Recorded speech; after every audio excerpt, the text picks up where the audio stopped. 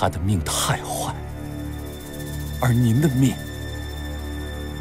太好。我不明白你在说什么。您是先帝长子，从小人人都护着你，没人想害你。而摄政王呢，他跟您恰恰相反，他随时都生活在危险之中，如何进攻，如何防守，已经成为了他的一种本能。这么说吧，主子，若是把你俩同时放到兽群中，您猜猜看，谁能活下来？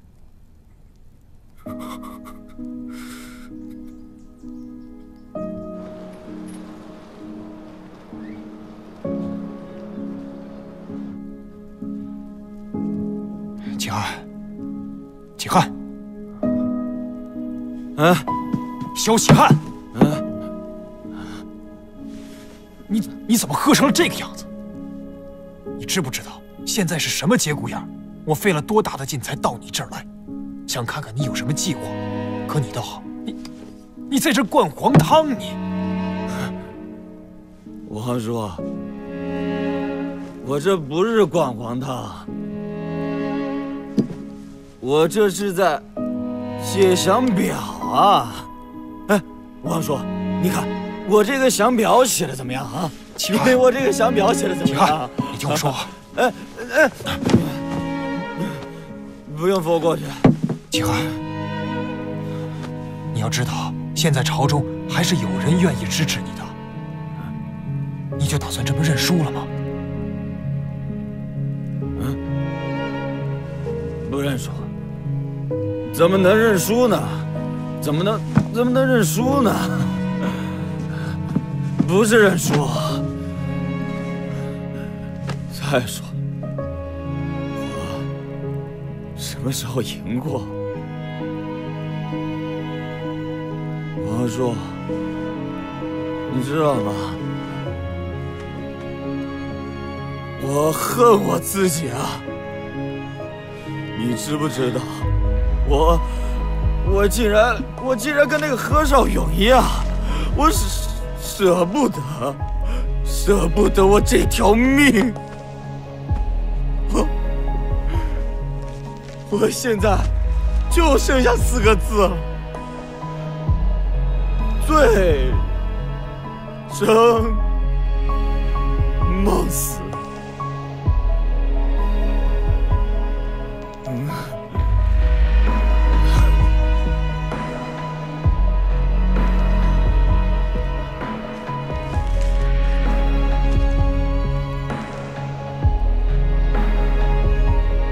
我写详表了，我写详表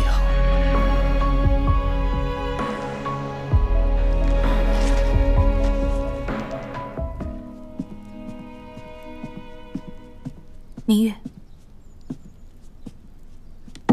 这是什么？这是陈王妃差人送来的，说是府里的绣工刚做的新样凤头鞋。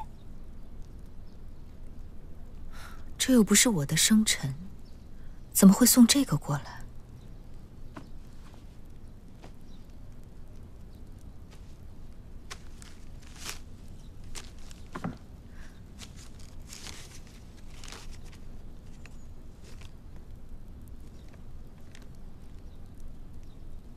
这信上说了什么？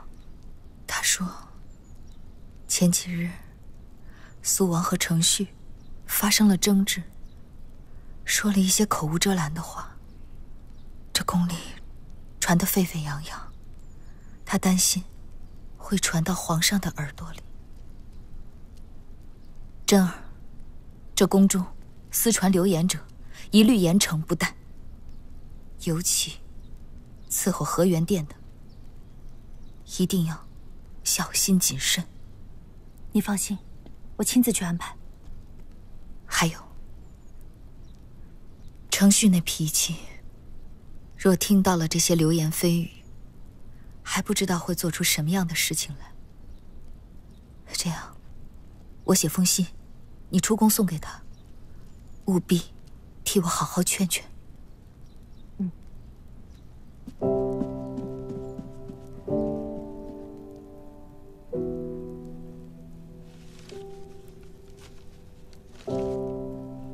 让我以后有事，尽量与元真皇太后商量。婵儿，你回去帮我告诉她，让她不用担心那些流言，我自有办法，让那些人乖乖闭嘴。郡主说，此事殿下还是不要亲自出面为好。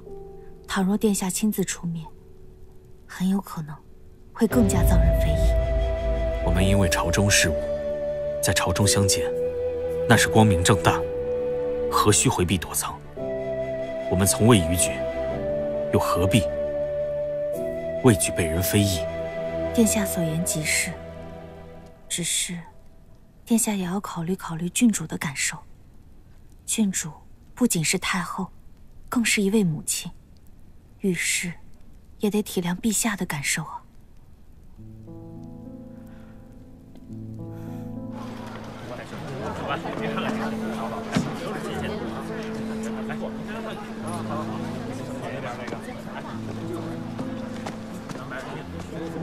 小玩意儿，小物件儿。再过一条。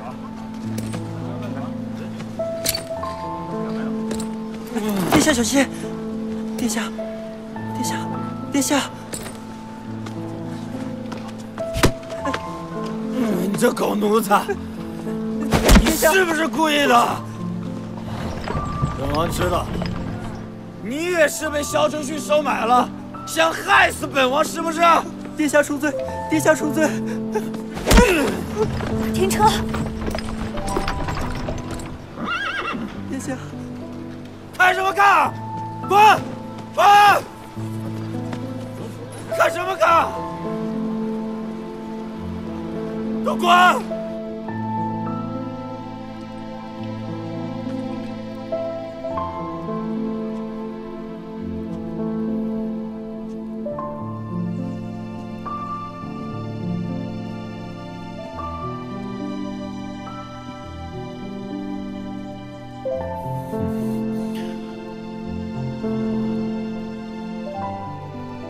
你来干什么？和其他人一样，来看我笑话。现在你看见了，拜你心上人所赐，我萧启寒现在是众叛亲离，成为全天下人的笑柄了。殿下身为皇亲贵胄，竟然当众失态。倘若殿下真的不想被人笑话，理应自尊自重。殿下，不要再和摄政王斗了。倘若你这么斗下去，最后输的人也只会是你自己。你就是看不起我，你就是觉得我这辈子斗不过他，是不是？殿下还不明白吗？早在先帝驾崩、陛下登基的那一天开始，一切都已经成为定数了。殿下想要的，从前得不到，以后也不会得到的。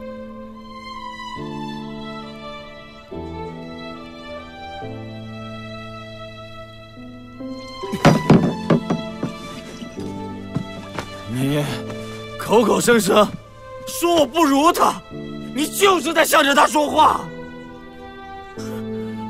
你以为我不知道，你心里一直就忘不了他。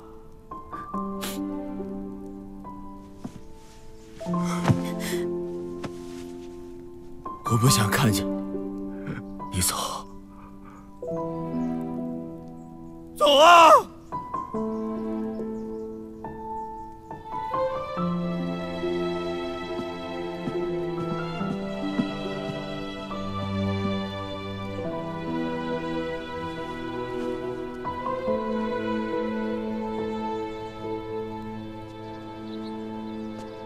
我这身子也是一日不如一日了，你也不进宫来陪陪我。太后恕罪，这阵子我一直都闷在家里，我这老毛病一到入春就犯。这年纪轻轻的，落下了病根儿怎么行啊？不年轻了，我都30多了。这么多年过去了，你跟程旭怎么就没个消息呢？殿下很少来我这里，去哪里有消息？当年你说要嫁给程旭的时候，我就跟你说过，你俩并非良配，可你执意要嫁。这么多年了，我就没见你开心过。若不是贤贞太后一直插在我们中间，殿下又怎么会这么对我？他们两个之间，小时候的情分是有的，可要说有什么不可告人的事，我可以担保，绝对不可能。那日萧王所说的话，让那满皇宫的人都听见了吧？我下，大家可不下。玉莹，你若总是心怀芥蒂，现在后悔也来得及。你们虽是御赐的姻缘，可先帝离世已久，你若是真后悔了，我可以做主，让你们和离。和离？那岂不是便宜他了？你想让我放手，让他去找他的老相好？没门儿！我生是萧承旭的人，死是萧承旭的鬼。我哪怕做一辈子怨妇，我也绝不会让他们得逞。玉莹，你这么做又是何必呢？那又是谁把我害成这样的呢？太后，你不用再说了。就算是死，也绝不会和萧承旭和离。殿下，殿下，殿下！郡主，奴婢实在拦不住殿下。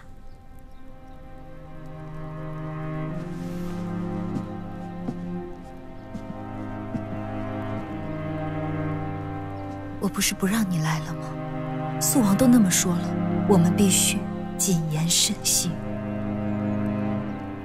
我还要如何的谨言慎行？无论我做什么，他们都有的说。我来议事，他们会说我跋扈擅权；我不来议事，他们说我肥短流长。早知道王丹这个虚名，当初我就要跟你。萧承旭，你想怎么样？你今天当着我的面把话说清楚。你当初想怎么样？如今你又想怎么样？玉莹，你千万不要误会了，他刚刚只是冲动，说的并不是真心话。可我听他明明句句是真心，你心里也是清清楚楚，只敢做，不敢当。你贺兰明玉也不过如此。玉莹，在太后面前说话注意点分寸。太后？你把她当成太后吗？你别以为你心里那些肮脏念头我不知道。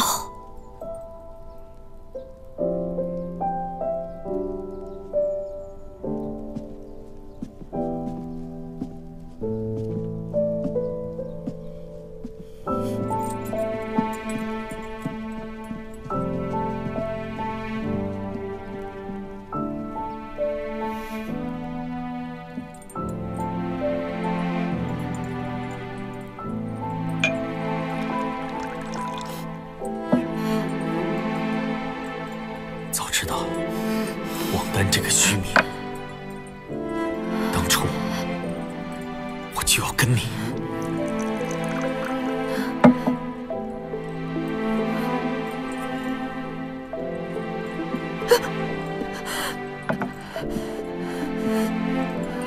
王妃，殿下回来了。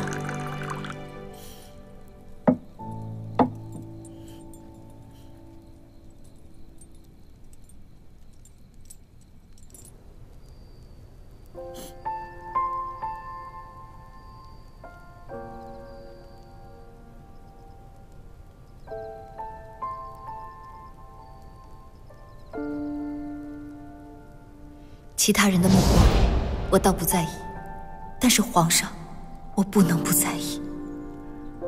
如今，他跟你不和，我不想他再因为这件事情怨你、恨你。你还想要我退到哪里去？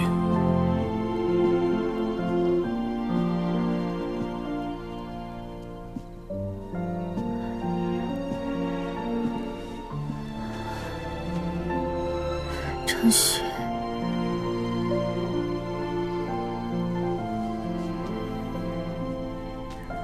于洋，你喝多了。程旭，你不会和我合离的，对不对？我要给你生个孩子，我要给你生个世子，这样你就不会再想荷兰民语了，对不对？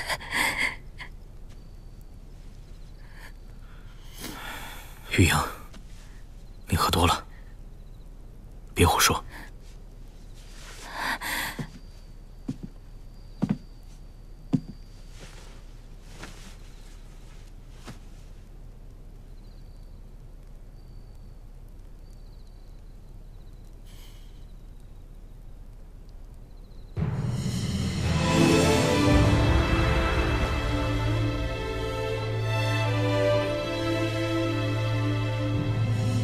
程旭，我是你名正言顺的妻子，你的心里只能有我一个人，你不能赶我走。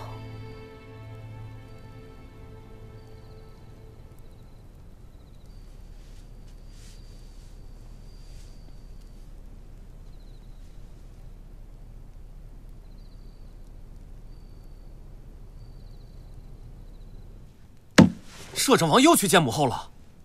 陛下，摄政王监理朝政，与太后议事也是理所应当的。可肃王都那么说了，他还去，母后为什么见他呀？陛下，陛下，您去哪儿？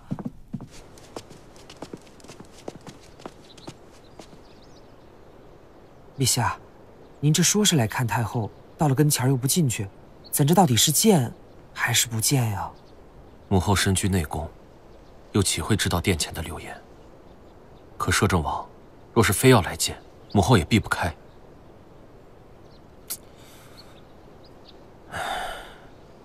倘若朕不管不顾地质问母后，还会伤到母后的心。可不是，陛下，您可千万不能相信他人的闲言呀。可摄政王总该一清二楚吧？他还非要来，他就是不怀好心，连累了母后的声誉。不行，朕非得找个办法治治他，让他知道，这是朕的家，容不得他这般来去自如。摄政王殿下，拥领使节觐见。摄政王殿下，万福金安。阶下有礼。节使这次过来是为了雍林世子的婚事而来吧？摄政王殿下料事如神，臣乃奉雍林王之命，特来为雍林世子请一大圣皇室宗亲之女结姻，以结大圣雍林世代之好。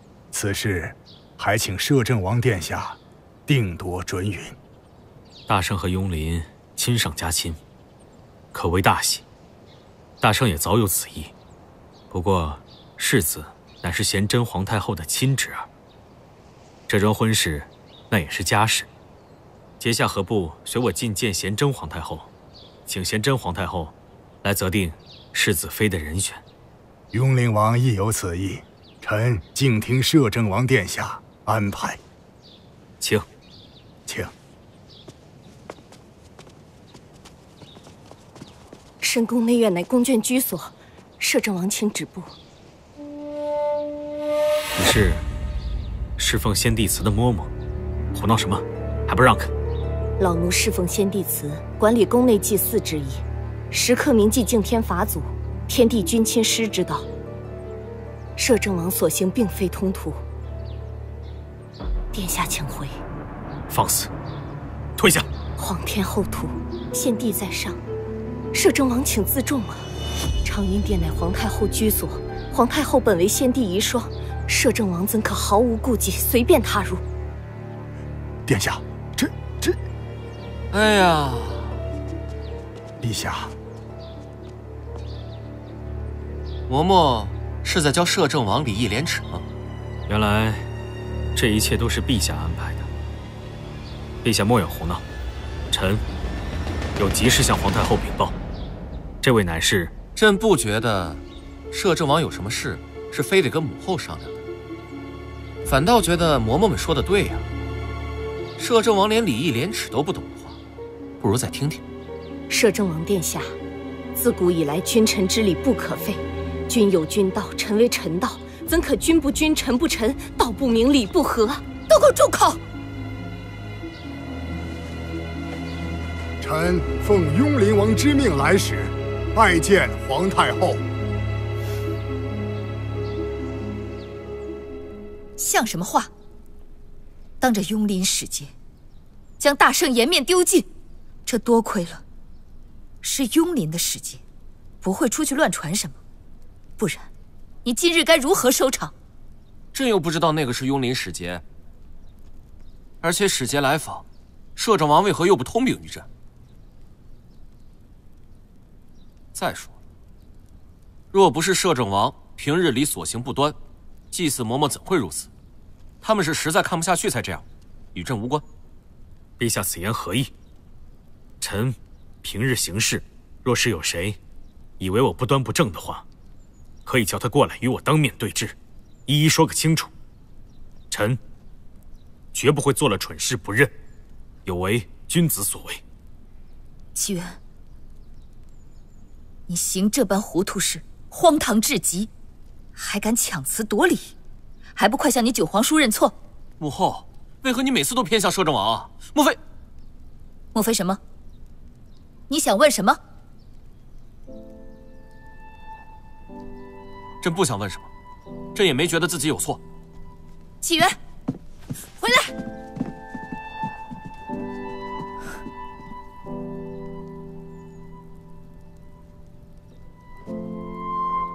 这启源恐怕是听了那些流言，心中有所疑虑，乱了章法，才做出这等糊涂事。程旭，你可不要放在心上。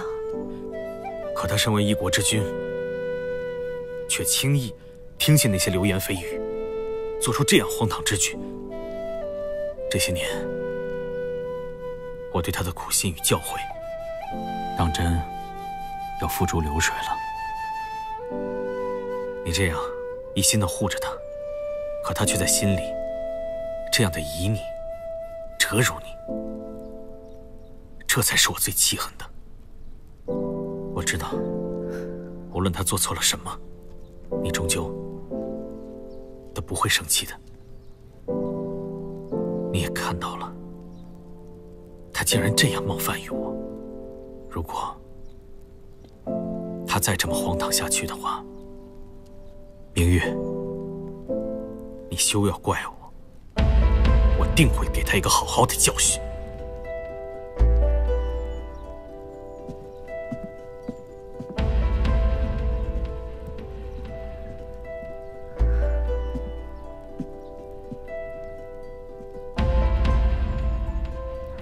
明月，让摄政王殿下就这么气恼未消的走了，真的没事吗？他正在气头上，而且多半是因为我。我一时也不好再劝他，再缓些日子吧，也让我自己好好想想，该拿他们叔侄怎么办才好。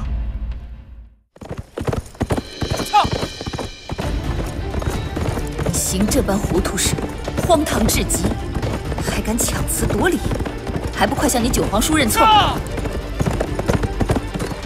驾！陛下，陛下危险啊！陛下，撤！别跟着朕，走！下！站住！站住！别跑！给我站住！下！走啊！下！别再跑了！连你这畜生也欺负着，真不用你了。别跑！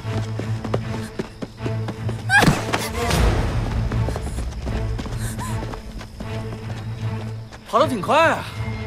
跑啊！你怎么不跑啊？把他给我抓回去！是。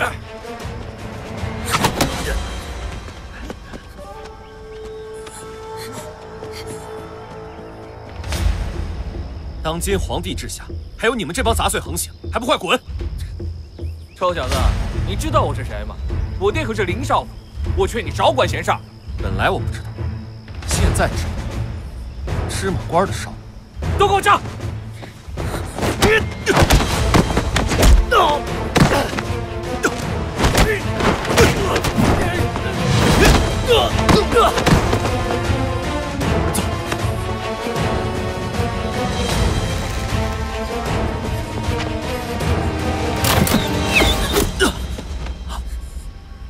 你受伤了？没事，快走！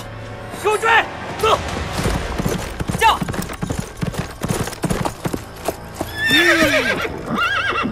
陛下！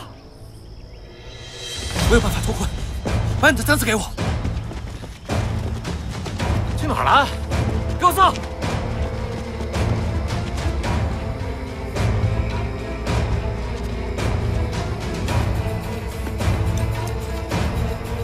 这个簪子好像是那个小娘们的，他们肯定往那边跑了。追！快！是。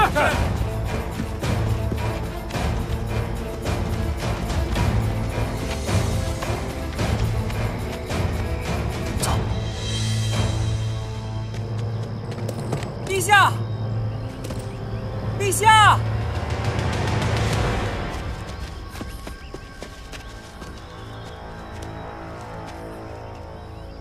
现在应该安全了。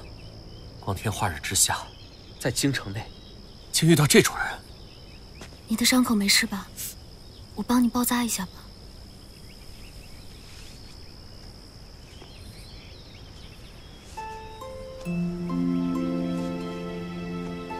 臣女董若萱参见二位皇太后。你叫若萱？回太后的话，正是宛若的若，望幽萱草的萱。若萱，朕记住你的名字了。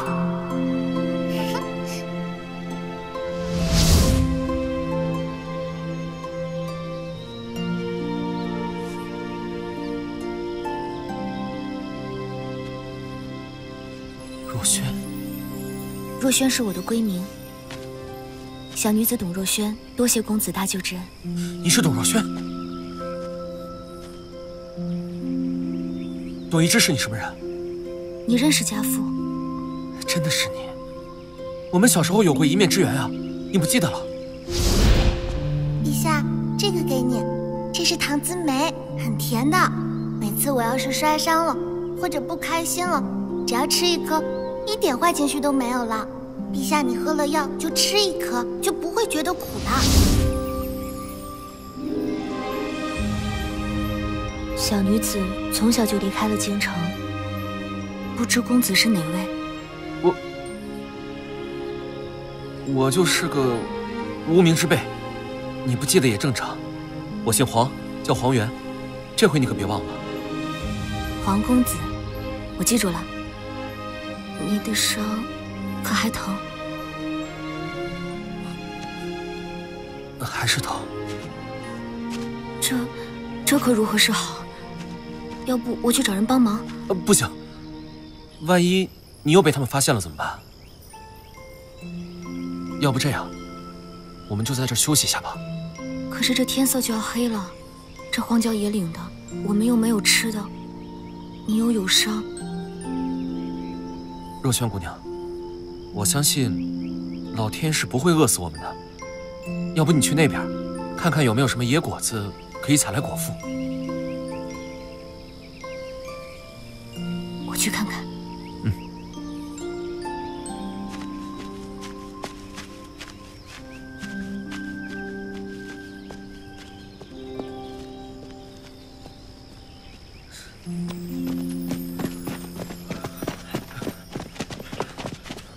参见陛下。末将来迟，陛下受伤，末将罪该万死，还请陛下治罪。行了，起来吧。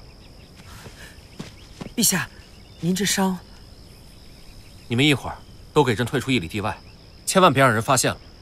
陛下龙体受损。小林子，朕都说了，朕没事儿。对了，还有一个事情，你们去把林少府的儿子抓起来，送大理寺。还有德安，在。一会儿给朕打2只野兔子，要嫩的。啊？没听见？哦，是。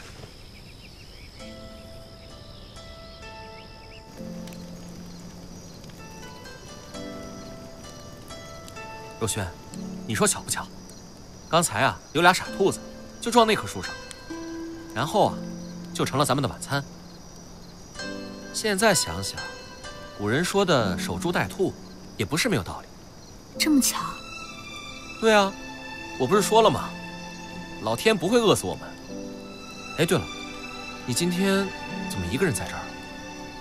我与同伴相约在这山上赏秋景，也不知怎么的，就和他走丢了。你也别不高兴了，今天咱们天为帐，地为床，还有野味，也算别有一番野趣了。来，尝尝我的手艺。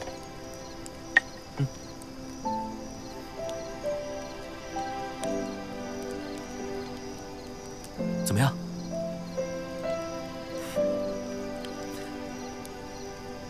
若轩，我平常很少出门，你要不给我讲讲江南的事儿吧？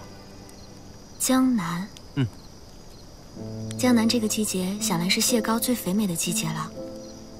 每次到这个时候，我爹爹都会带我去湖边钓螃蟹。我记得我每次都会拿着小篓跟在他身边。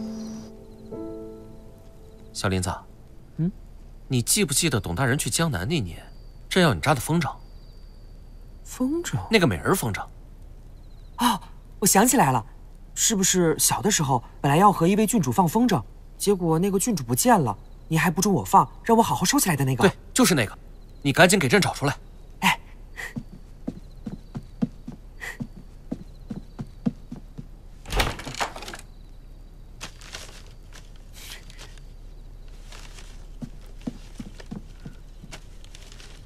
对，就是这个。小林子，你知不知道，今天你见的那个郡主是谁呀？谁呀？是若轩。若轩？真没想到，他父亲董一之，居然调回京城了。真的啊？你说，如果母后召若轩进宫的话，她看见了朕，是不是会吓一跳？算了。既然我们能再相见，就一定是缘分。小的可算是又看到您喜笑颜开了。您都不知道，那天怒气冲冲冲出去的样子，差点没吓死我。朕都忘了，朕还跟母后怄气呢。咱也有时候没去长云殿了吧？陛下这脾气，说风就是雨的，旁人哪摸得透啊？陛下，要我说，咱们就别再跟太后怄气了。小林子，那你知道朕为什么怄气，为什么高兴吗？陛下的心思，小的哪猜得透啊？猜不透就对了。要是你都猜透了，那天下人就都把朕看透喽。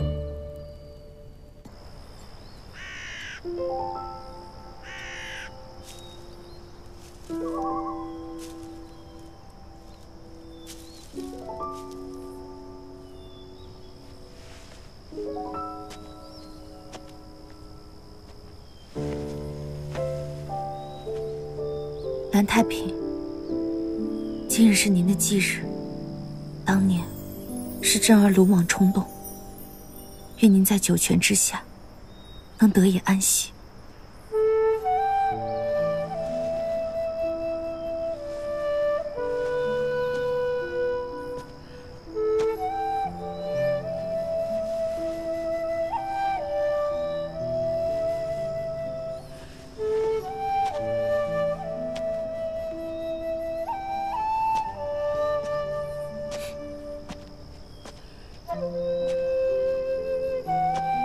宁真儿，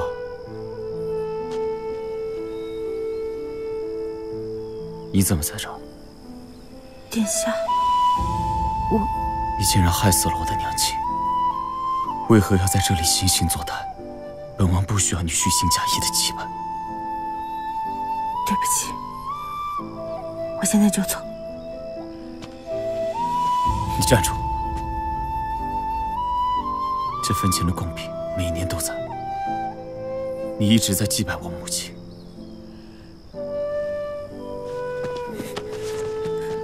把话说清楚。殿下想让我说什么？我在街上，失态出丑，关你什么事？为何你要送我回来？为什么要关心我？为什么要每年来假意祭拜他？林正浩，你到底在想什么？我当年因为护主心切，导致兰昭仪对此事，我一直都很……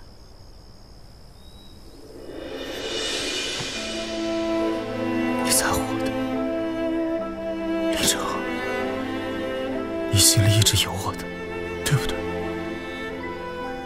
你知道吗？这些年我一直都没能够放下你。王妃死后，为了你，我一直没有再娶，就是想要等到你回心转意。我之前闹你、骂你，从来都没有想过要伤害你，我只是太在乎你了。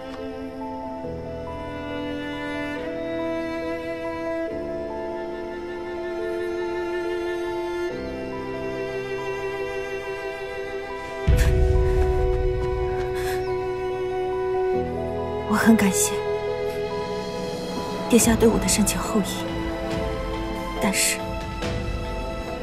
我对殿下从未有过男女之情。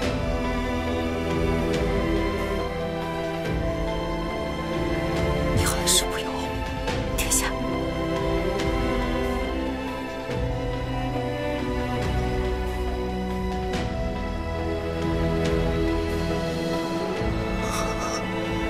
好了，天上，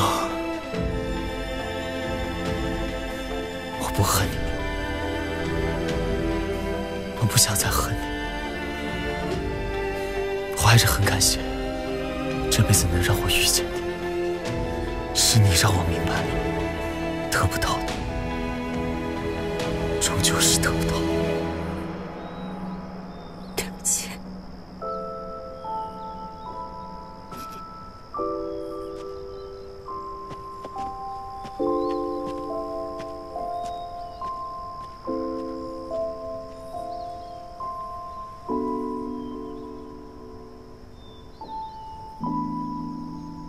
萧启汉这小子，如今总算是老实了。反正权力都在我手里，这一步之差，有时我觉得也并没有那么重要。不过殿下，再等下去，这一步之差，难保不会变成千里之遥。毕竟，陛下今年17，大婚过后，就没有道理不让他亲政。听说，陛下性子拗得很，一旦亲政，殿下还要继续独揽大权，恐怕会跟陛下时起冲突。没错，一旦让那个小皇帝亲政，不知道会给我们带来多少麻烦。还有个启汉在虎视眈眈，咱们一不小心就会演变成腹背受敌呀。